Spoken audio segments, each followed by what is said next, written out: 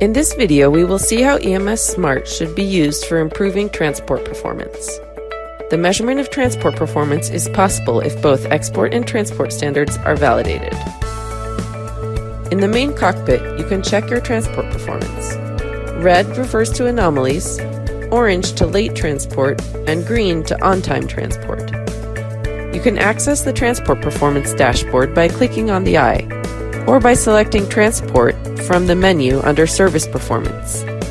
In this dashboard, you can find the indicators On-Time Performance, Late Performance, and the anomalies No EMC, No Outward OE Code in EMC, No Inward OE Code in EMD, Out of Sequence, No Origin Transport Standard, and No Destination Transport Standard.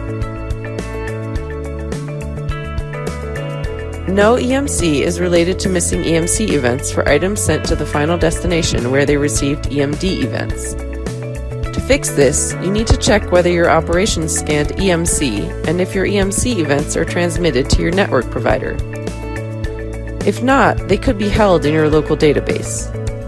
EMC is one of the most important events for customers, as well as for the measurement of export, transport, and end-to-end performance.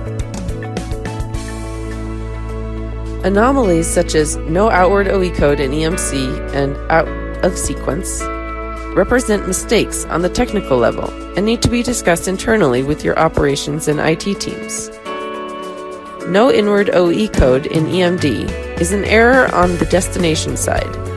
So for this error, you will need to work with your partners. For these anomalies, you can download flat files and investigate them further. The anomalies that occur most often are No Origin Transport Standard and No Destination Transport Standard. Let's choose the monthly view in the outbound direction. By double-clicking on the result for the anomaly No Origin Transport Standard for the last month, you can find OEs that are missing from the validated transport standards. In some cases, the operations team may by mistake use the wrong export OEs for processing EMS. If this is the case, you will need to contact your operations team to clarify the correct OEs for processing outbound EMS. Then you need to check if the missing export OEs are registered in the UPU code list 108. You will find UPU code list 108 on the UPU website under the section Postal Solutions, then Programs and Services, and then Standards. Please check if the export OE that was missing in your transport standards is registered for EMS. If this is the case, you need to proceed with the revalidation of your transport standards. In addition, you should check the anomaly No Destination Transport Standard. As shown here, 7.7% of items in March are processed in the destination OEs not included in the validated transport standards.